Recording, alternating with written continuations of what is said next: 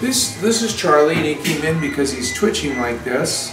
You see how he's wobbling and wiggling? This is a common thing that dogs get twitching if they eat snail bait. She said there's no way he ate snail pellets. And you can see him twitch like that. So she said he did eat a cigarette butt. That's a really uncommon thing for dogs to have a toxicity from, but I looked it up, and cigarette butts can contain 25% of the nicotine in the whole cigarette. So it's a possibility.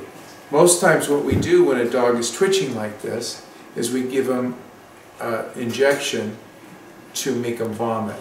And then we give him charcoal, and we run blood work, and we try to figure out what they ate. Was it snail bait? Was it strychnine?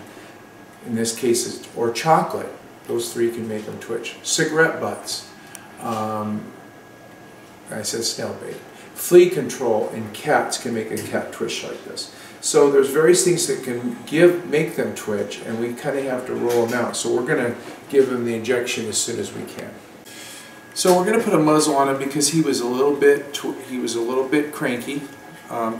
You can see the muzzles we use are nice nylon ones. So we're going to give him an injection to make him vomit, and I'll show you how that works. I'm sorry, Charlie. I'm sorry. So it's going right in the vein, and then we're giving it right. That reason why we give the apple morphine right in the vein is that way he'll puke right away. We want him to puke and see if he's got snail bait, or see, and of course we want him to puke, so we're going to take his muzzle off. Aren't we? So we're going to show you, we're going to watch you puke now. This is going to be the puke show.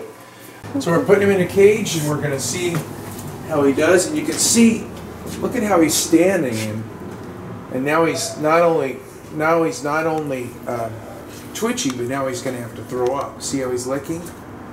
So we got to make sure that he doesn't collapse, or he's close to not being able to be treated with that, because if they're unconscious or really bad, then we can't give him that stuff to make him throw up.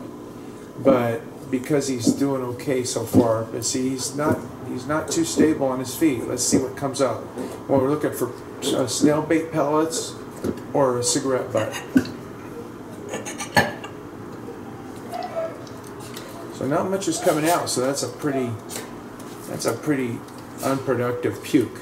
So with poor Charlie, you can see we put him inside so we can monitor him a little closer, but his white blood cell and red blood cell is good, and his liver enzymes and kidney enzymes are good. So whatever he ate that's causing the tremors isn't affecting his electrolytes or his kidneys or his blood sugar. It's got one of his liver enzymes a little high, but we're not going to worry about that just yet. But we are going to put him on some.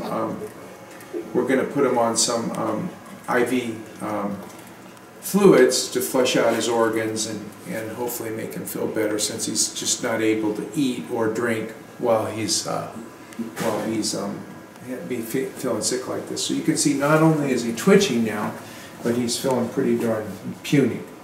So we're going to use some IV fluids to flush out everything and keep him supported while he works off the toxins in the system.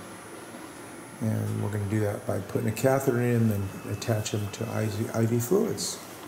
Our twitchy one now is hooked up to IV fluids, twice maintenance, and we'll see if he's still twitching, as you can see. And we still don't know. We hope we wonder if it's a nicotine, but he's looking around. I mean, he's not out of it. He's not seizuring. He's not in terrible shape. He's going, well, he says, can't stand up too good. Now that he quit vomiting, we're going to give him some charcoal orally, and the charcoal is a very black, messy stuff that they'll swallow, and it will dilute out any toxins that are clinging to the inside of his bowel. So here's Charlie this morning. You can see he's looking around. He's wondering, okay, we've got him out of his cage. The next thing they wonder is, where's my mom? I want to go home. Charlie, how you feeling today? You feeling okay? You're no more twitching, Charlie? That's not coughing from toxins, that's pulling on the leash. Charlie's not twitching anymore, and he's bright and alert, and he's looking around because he wants to go home. That's the next thing. He's stressed because he wants to go home. Where's mom? You want to go? Want to go? He's listening because he knows his mom's coming for him, because knows he's on the way out from the cage, and this isn't your first rodeo, is it? Anyway, what toxins can dogs get that cause tremors like that? They can eat snail bait, they can eat strychnine, they can have a reaction to flea control, they could eat nicotine gum or a nicotine cigarette, but like we think Charley did. Plants can sometimes cause tremors and shaking. So, do we always know? Oh, and chocolate. But it has to be baking chocolate or semi-sweet chocolate. It's not just milk chocolate. Milk chocolate has the theobromine in very small quantities. Everybody rushes their dog off to the emergency clinic because it eats a tiny bit of a milk chocolate bar. That's not always very toxic for dogs. If you're Charley size and you eat a couple of milk chocolate bars, that might be a problem. But a little square of a bar is rarely going to cause any problems. So those are the things that cause tremors. We don't always know exactly what causes them. As you saw in the video, I made Charley vomit to see if anything would come up like snail bait. Well, it didn't, which means it already passed through the stomach and into his intestine. That's why I didn't pump his stomach, because I thought, you know what, there's probably little chance I'm going to get anything out, because he ate the cigarette butt at 7 that morning. Probably was already all the way through his stomach. But anyway, I thought I'd show you a little bit about toxins. You can always give your dog a couple spoonfuls of 2% hydrogen peroxide to make him throw up right away if you see him eat something. That way you can still take him to the emergency clinic, but you can make him throw up. And the faster you get snail bait out, and that's the most common, or chocolate out, the better chances they have if they ate a bunch. What do you think, Charley? How come you won't look at me? You want to go home? Charley, Charley, Charley, Charley, Charley. Anyway, have a great day. Well, I hope you enjoyed watching Charley. Well, you didn't enjoy watching Charley tremor and puke, but I thought it would be informative. Dogs that tremor that way can have an exposure to snail bait, exposure to chocolate. It could be a nursing mother nursing babies and having a low calcium. It could be a little tiny puppy that has a low blood sugar and needs some sugar and needs to be warmed up in order to feel better. It could be a dog that's kind of having a petit mal seizure or a small seizure and coming out of it. But most of the time, if they tremor like I showed you, if it's a dog, it's probably snail bait or chocolate, or in this case a cigarette butt, which I'm still not sure it was, but it could be. Or if it's cat, it could be that somebody put, I'm not pointing my finger at you, but somebody put on a flea control that's supposed to be for dogs. Anyway, nervous signs can be also other things. It can be toxins and tumors and things, but I'm just talking about the most common things. So if your dog has eaten snail bait or chocolate, please, you can try to give it, if it's alert, if it's looking at you and it's not too severely affected, you can try hydrogen peroxide.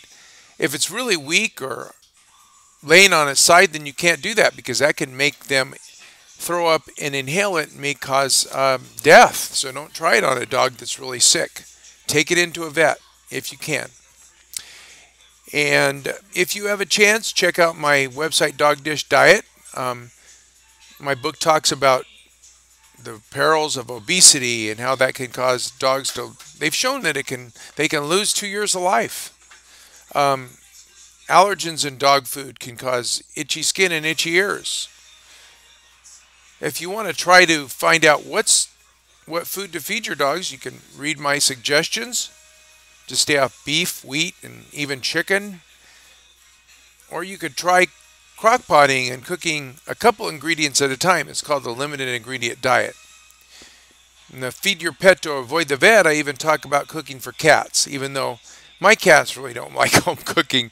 But I also give you ideas on how to feed cats, and cats could eat raw food. I know a lot of people don't like it, but I think it's just a fine food to feed cats, because they're predators, and it's probably healthier than most of the things we feed them. The dry food we feed them causes obesity and diabetes. We just overfeed cats. So just gives you some ideas. Well, have a great day.